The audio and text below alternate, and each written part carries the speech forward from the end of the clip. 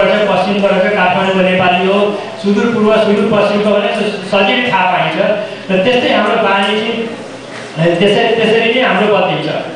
अनि अब अहिले डायस्पोराको अर्को मेरो गुनासो के छ भनेदेखि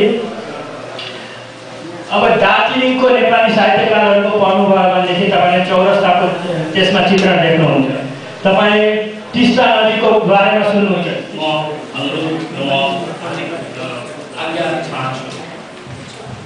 आदरणीय सभाका सभापति, मेरो विषय हो नेपाल बाहिर नेपाली भाषाको महत्त्व, आवश्यकता र यसका सम्भावित पूर्वाधारहरू। भाषा मानव जीवनको स्वाभाविक अपरिहार्य मार्ग हो। चिन्तन, मनन, अभिव्यक्ति र सञ्चारका लागि भाषाले महत्त्वपूर्ण भूमिका निर्वाह गरेको हुन्छ। वास्तवमा भाषा बिना मानव समाजसम्मको हामी कल्पना समाप्ति गर्न सक्दैनौँ। त्यसैले भाषा मान्छे-मान्छेबीच भाव र विचारलाई सम्प्रेषण गराउने पुल मात्र नभएर एउटा सङ्गठित एवं समृद्ध समाज निर्माणको आधारशिला पनि हो। मानिसले आफ्नो सबै नेपाली भाषा र भाव यी चारजना आसामका प्रबुद्ध अथवा विशिष्ट हाम्रा कवि तथा साहित्यिक चारजना निर्वाहकहरू हुनुहुन्छ। अरू त्यस्तै आनन्द सापकोटा, जितेन्द्र ढुङ्गेल, काठमाडौँ भएको अविनाश श्रेष्ठ पुग्दैन। त्यस कारणले बरु यसैको मजबुत जस्तो केही छोटकरीमा भन्नु जस्तो मलाई लागेको छ र कार्यपत्र चाहिँ यहाँले पछि पढ्नु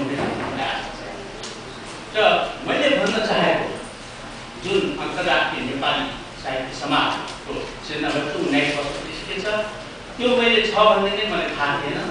प्रथम गैर आवासीय नेपाली यो सङ्घ त्यसको प्रथम कन्फरेन्स हुँदाखेरि अहिले आएर 50 देशभन्दा बढीमा हाम्रो त्यसको शाखाहरू छ र त्यसमा पनि मास्कोमा पनि त्यसको शाखा सञ्चालित छ 5-6 वर्षदेखि। र उहाँहरूले पनि मलाई र त्यसै गरी नेपाल हिमालमा झुल्कने सूर्यलाई चाँडो भेट्नको लागि जापान पुगेर अहिले अन्तर्राष्ट्रिय नेपाली समाज हाम्रो त्यसको अध्यक्ष हुनुहुन्छ जो उहाँ कुमार बस्नेतज्यू, यस संस्थाको संस्थापकज्यू भोमनाथज्यू। मैले यस्तै संस्था हुनुपर्छ भनेर त्यो एनआरएलको फर्स्ट कन्फरेन्समा खोज्दै हिँड्दाखेरि ठुलो सुवेदीलाई भेटेका थिएँ र उहाँलाई थाहा छ यस्तो संस्था हुनुपर्छ भन्ने रहेछ, मलाई थाहा थिएन। र यहाँ हुनुहुन्छ र म चाहिँ धेरै टाढा मास्कोबाट सूर्यलाई पछ्याउँदै यो एकै दिनको 2 घन्टा मात्र उडा जस्तो लाग्यो। 4 बजे त्यहाँ उडेर यहाँ 6:30 बजे आइपुगेँ न्युयोर्कमा। र आज त्यो ठाउँमा फेरि उपस्थित भएर म यहाँ बोल्दैछु जुन ठाउँमा 76 वर्ष अघि पहिलो नेपालीले पदार्पण गरेको थियो।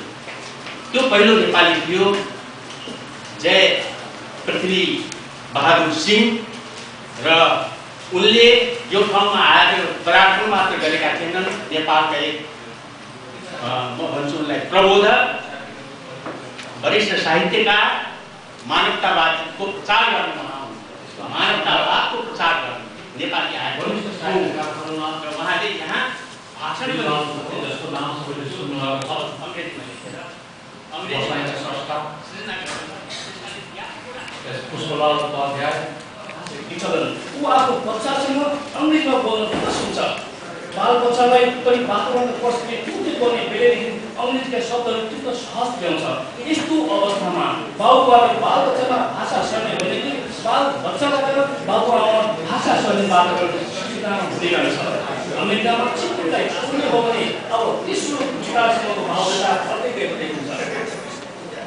तसर्थ यही जन्मेर हिन्दू बाल बच्चामा कसरी नेपाली भाषा र संस्कृति समायोजन गर्ने भूमिकामा हामी सजग भएन भने कम्तीमा पनि त्यस बालकलाई सजग भयौँ भने कम्तीमा पनि त्यस बालकलाई आफ्नो देश, आफ्नो भाषा र आफ्नो विशिष्ट संस्कृति गौरव गर्ने अवसर मिल्न सक्दछ। अन्यथा बिस्तारै नेपाली भाषाको प्रभाव क्षीण हुने सम्भावना प्रबल छ। एउटा मेरो सरकारको योगदान हुनुपर्ने अवस्था सृजना गरिसकेको छ।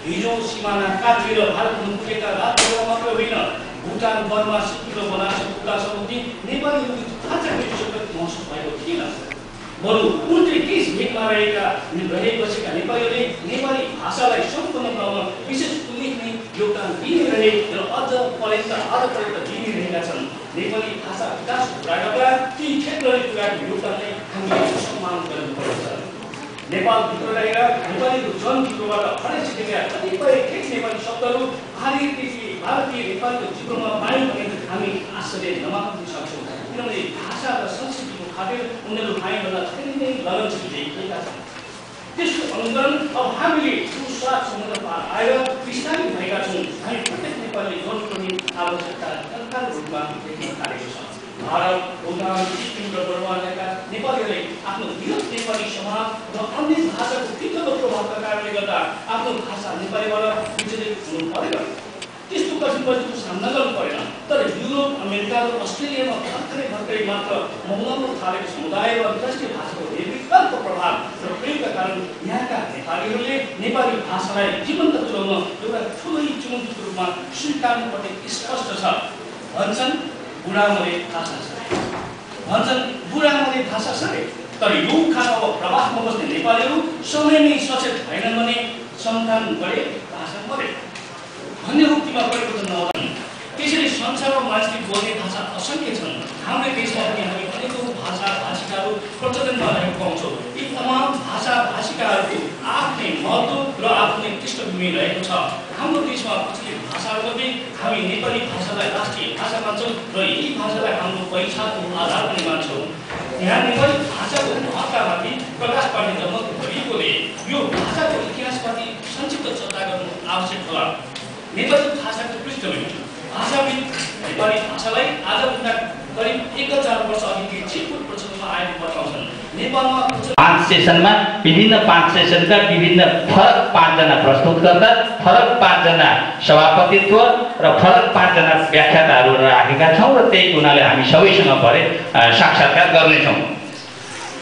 यसपछि म एउटा सानो अनुरोध के गर्छु भने सेलफोन भरसक्के सबैले साइलेन्टमा राखिदिउँ अथवा चाहिँ बन्द गरिदिनु पर्ने अनुरोध गर्दछु र अर्को कुरो अन्तर्राष्ट्रिय नेपाली साहित्य समाजको आजीवन सदस्य बन्न हुन इच्छुक महानुभावहरूले बनेर यो संस्थालाई सहयोग गर्न हामी यो संस्थाका तर्फबाट हार्दिक अनुरोध गर्दछौँ।